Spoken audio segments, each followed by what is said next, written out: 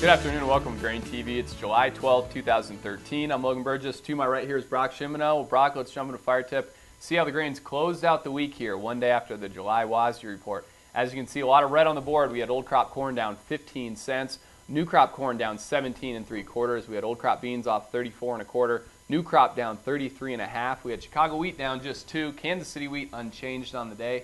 Really seemed like some of the action that we saw yesterday, or I guess some of the numbers that were reported yesterday, certainly were driving the trade today as far as seeing weakness in corn and soybeans and even a little bit of strength there in that wheat market. You know, I think you're right on there, Logan. A lot of the numbers that we did see yesterday started to take hold here today, and you know, we came into the overnight session, we started selling off a little bit, but I think the selling was really accelerated during the day session. We saw commodities funds get back in there and start adding shorts once again. You know, corn, we saw 14,000 contracts sold by commodity funds. We saw 10,000 contracts sold by soybeans. So I think that really accelerated the selling to the downside.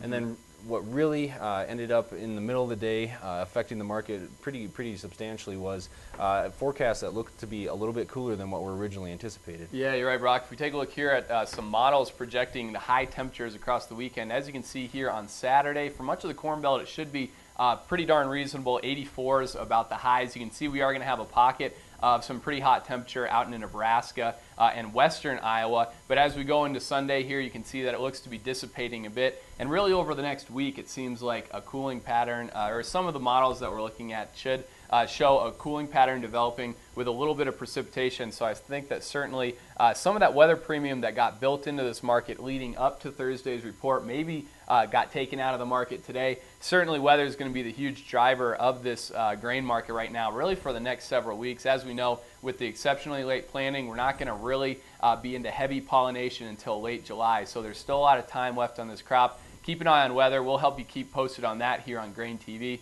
One last thing here, Brock. I know we got NOPA numbers on Monday. What's kind of the trade expecting out of that?